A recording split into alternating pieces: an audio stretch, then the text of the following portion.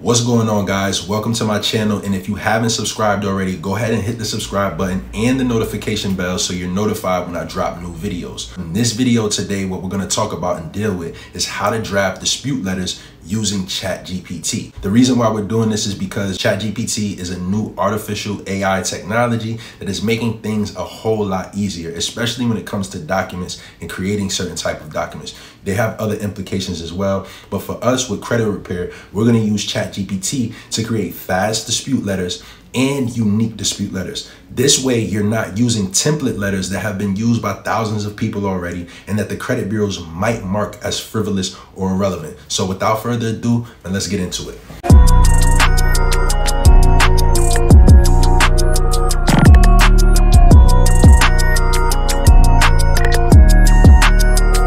What's going on, guys? So I wanted to show you how to dispute your credit report using ChatGPT. We're going to dispute just this one account for now. This is a collection account that's reported with 2 bureaus. And what we're going to do is, like I said, we're going to use ChatGPT to create the dispute letter for this particular account. So the first thing we want to do is identify anything that may be inaccurate, incomplete, or unverifiable with this account, because what we're going to do is we're going to use this particular law, which is the Fair Credit Reporting Act. Now, I just want to go through this really quickly so we can establish why we're doing this, right? So if we check out this particular section, Section E, compliance procedures. So Section B deals with accuracy of reports. So it says, whenever a consumer reporting agency prepares a consumer report, it shall follow reasonable procedures to assure maximum possible accuracy of the information concerning the individual about whom the report relates. So this is why we're looking for things that may be inaccurate on the report, because according to the law, it has to be maximally accurate, right? The maximum possible accuracy here, right? Not the minimum, not somewhat, not kind of, but the maximum possible accuracy. So again, that's why we look for those things. Now, let's take a look at this particular section, Section I, which deals with the procedure in case of the disputed accuracy, right? So this is what they're supposed to do in case we dispute the accuracy of the credit report, right? So this particular section says, if the completeness or accuracy of any item of information contained in a consumer file at a consumer reporting agency is disputed by the consumer, and the consumer notifies the agency directly or indirectly through a reseller of such dispute, the agency shall free of charge conduct a reasonable investigation to determine whether the disputed information is inaccurate and record the current status of the disputed information, or delete the item from the file of the consumer in accordance with paragraph 5. So let's see what paragraph 5 says, and then we'll go into disputing this particular account. So treatment of inaccurate or unverifiable information. If after any reinvestigation under paragraph 1 of any information disputed by a consumer, an item of the information is found to be inaccurate or incomplete or cannot be verified, the consumer reporting agency shall promptly delete that item of information from the file of the consumer or modify that item, blah, blah, blah, blah, blah, right? So this is where we use this particular method to get items deleted from the credit report, but we have to dispute them a certain type of way in accordance with the Fair Credit Reporting Act. So with this particular account, let's find out what's incomplete or inaccurate about the account, right? So normally with these type of accounts, a collection account should never report open and it never should report a past due amount. It's not reporting open and it's not reporting a past due amount. So the next thing we want to look at is anything with the dates. So if we look at some of these dates, right, from the date open, right, we have 2 different dates, right, February 17th and February 1st. Then for the last reported, we have June 4th and then we have May 1st, right? Those are 2 different months as well. And then for the date last active, we have the same thing. So the date last active and the date last reported, they're reporting the same dates but inaccurately with both bureaus, which is what I would use to dispute this account as the inaccuracy, as opposed to the date open, because the date open, they're pretty close in proximity as far as the months are concerned. So we want to go with something that's more drastically inaccurate. So we're going to go with the date last active, right?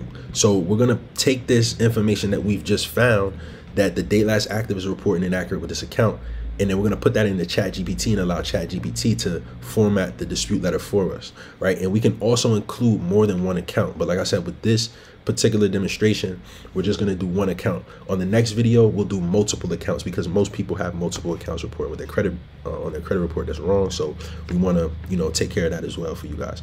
So let's go over to ChatGPT. We're just going to open up a new chat, and you can either set up a free account or you can pay for one. I have a paid one because I use it so much. I don't like it running slow and telling me that I can't use it.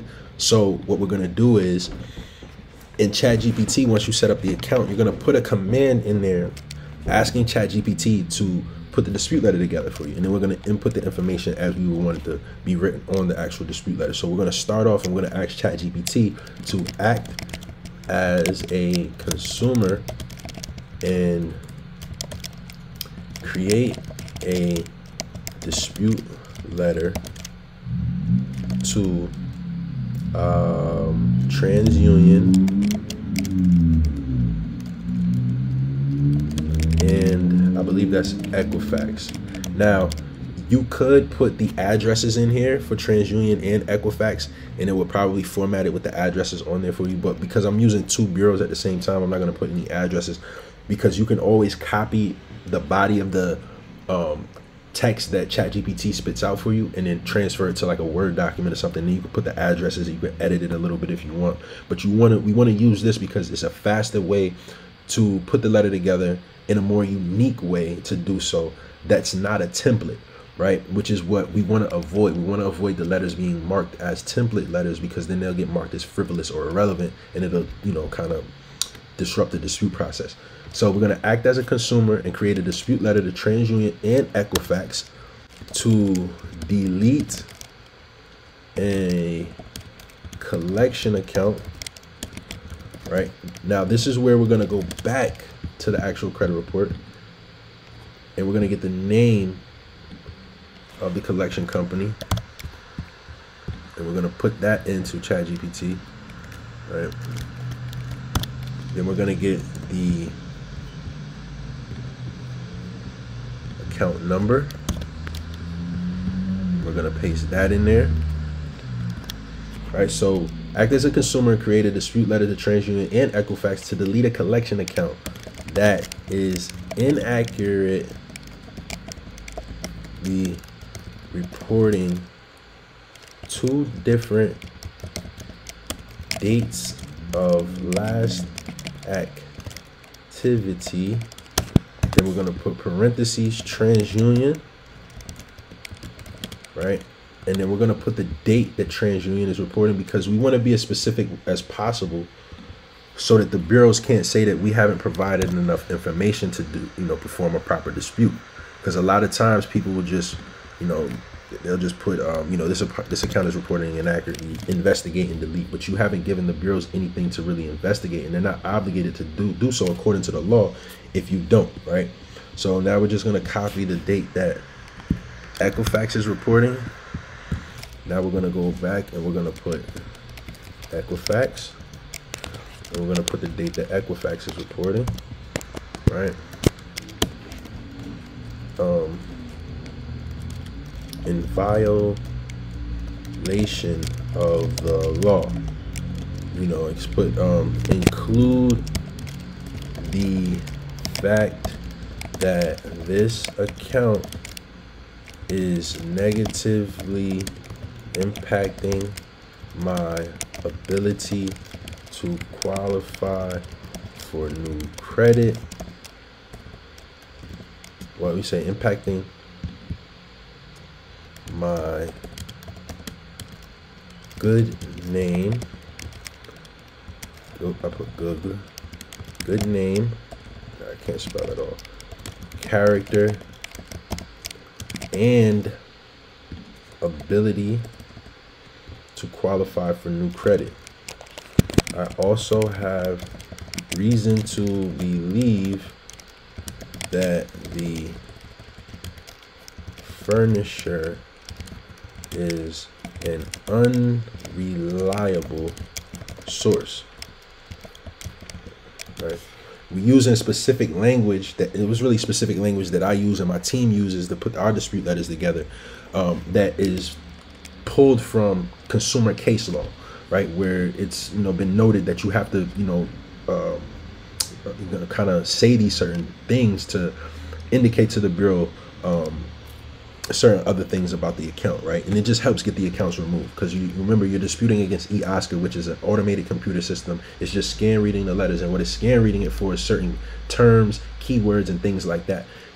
Whether it's either going to mark it as frivolous or send it, further through the dispute process or through the dispute flow. So let's read it over just to make sure that it's, we got everything we want to include as far as the language is concerned, and we'll, hit, enter and see what ChatGPT spits out. So it says, act as a consumer to create a dispute letter to TransUnion and Equifax to delete a collection account. We got the name, the number of the collection account that is inaccurately reporting 2 different dates of last activity. And we included the dates in violation of we'll put fair let's just say federal law. Oh, let's say the Fair Credit Reporting Act. The Fair Credit Reporting Act. Include the fact that this account is negatively impacting my good name, character, and ability to qualify new credit. We'll say as well as my belief that